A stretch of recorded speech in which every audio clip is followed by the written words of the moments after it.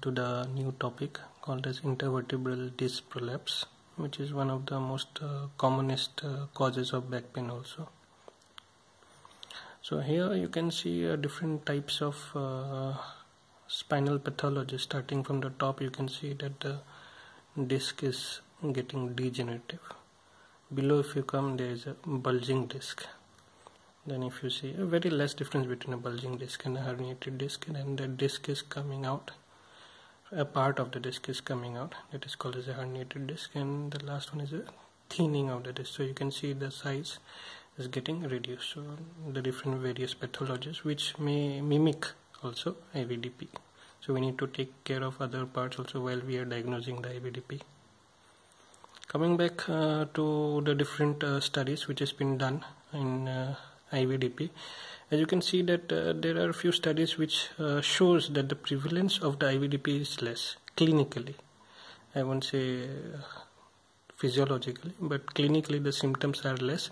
If I would say, doing a systematic review of so many studies like this, and even this one, so you will see that clinically the complaints are very less. That is less than 20%, I would say, looking into many studies. So it's not a major stuff what we do consider grossly, but yes, it can go into a very serious aspect also. So coming back to the other parts now, if you see the MRI of any kind of IVDP, you can see this disc bulges like this. I have marked up over here. So disc is coming out posteriorly towards the spine, this side. Here also you can see the disc is coming out, that is the bulge. So the blackish part and the whitish part also shows the healthiness of the disc. So here you can see how much healthy it is, or while you can see the healthiness is a little bit less. So coming back to the direction of the disc, depending upon the direction of the disc, we need to plan the physiotherapy management. Okay. So now this is one of the major maybe important aspect of what we need to think. We keep saying rest, but I would say it is the planned rest which will help the IVDP.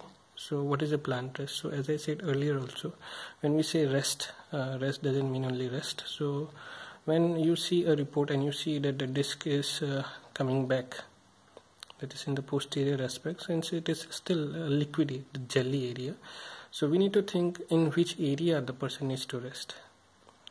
Does he need to lie in a specific position so that this disc can go back to its original position, and how it will go back? Okay. So I'll give very few ideas to tackle this. So planned rest, whenever you think about planned rest, think about the position now. This time whenever you get a patient or whenever you see a patient like this, think about the MRI study where the disc is moving, whether it's moving posterior or whether it's moving anterior or whether central, depending upon that plan, and then give the rest. Now you can talk about prone. What is prone? When you lie down on the stomach, okay, in the bed, then it is called the prone position. So what may happen in the prone position, if the disc is supposed in the posterior aspect, what we saw in this, in the posterior aspect, so what can happen is in the prone position, with the gravity assistance and maybe keeping a pillow near the abdomen, the disc will try to go back in this. So intermittent position of the prone, I won't say maybe 7 to 8 hours of prone, but intermittent position of the prone will help to restore the disc into the back, depending upon the age and also the stage of IVDP. So we need to take care of many other factors while this asking them to go for a prone position. The another position talking about, that is supine, when like normally when we lie down. So in this also the lumbar curve is there, but depending upon if the disc is posterior in earlier cases like this, if the disc is a posterior aspect, then I won't recommend supine in this supine. If the disc is healthy and in a jelly also material, then it may facilitate with the gravity to come down much more in the posterior direction. That's why it's very necessary to think about planned rest.